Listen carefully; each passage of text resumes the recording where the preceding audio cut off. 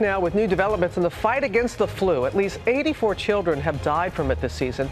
Now, scientists are searching for a universal vaccine. ABC's David Kerley got exclusive access to the NIH headquarters in Bethesda, Maryland, and has much more on all this. Good morning, David.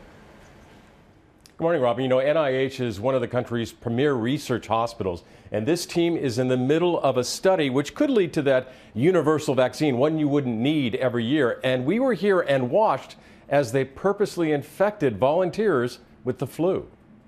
That's great, that's fine. In one of the worst flu seasons ever, We've picked up the H1N1 influenza virus. Dr. Matt Memley is preparing to infect 3 perfectly healthy people with the flu virus, including recent college grad Emily Lau too. You're hoping to solve it down the road that you don't get the flu. Exactly. For myself and then for young children. NIH, using its special studies unit where it treated Ebola patients, pays study participants $3,500 to get the flu and be quarantined for at least 10 days. What are you helping the researchers accomplish? Well, it may sound crazy, but hopefully one day we have stronger medication or just hopefully a cure.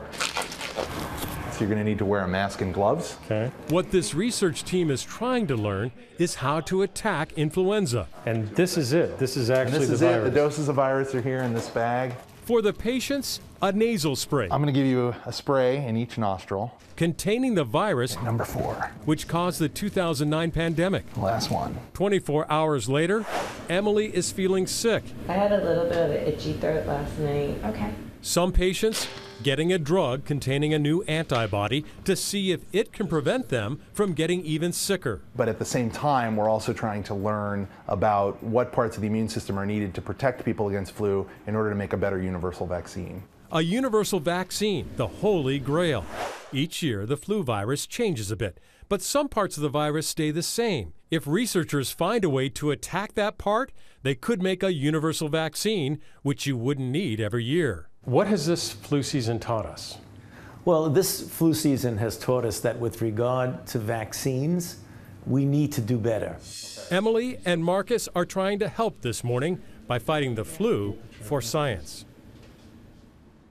And they are monitoring Emily and Marcus. That's part of the test. They actually have cameras in the room so they can see how they're feeling. There is progress being made on a vaccine, Robin. A universal vaccine, they say, could be 10 or 15 years away, but that means only one shot or even maybe something else. And I understand that an old treatment is also making a comeback.